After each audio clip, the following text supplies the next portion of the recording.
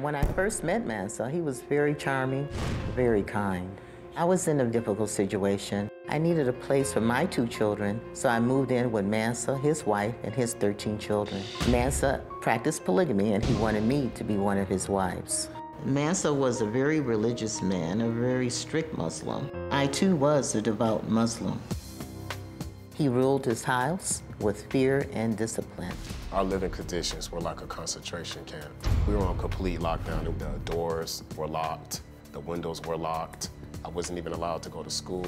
Mansa made the children learn all the Quranic verses.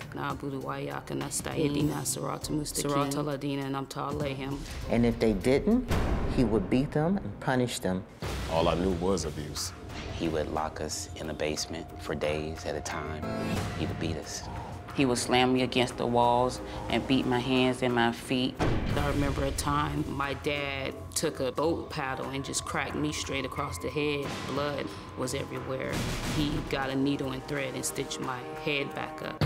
Living in his house was like a house of torture.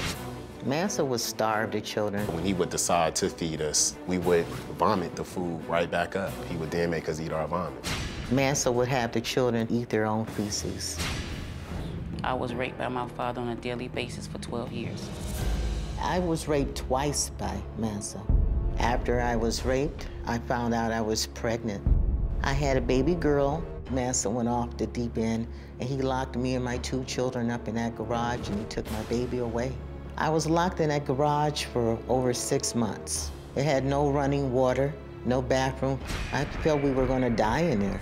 One day, Mansa took me with him to run errands, and we went to the post office. I slipped a note to the postal worker, just pleading for help, that someone would find us. When those police finally arrived, this nightmare, torture, and captivity was over.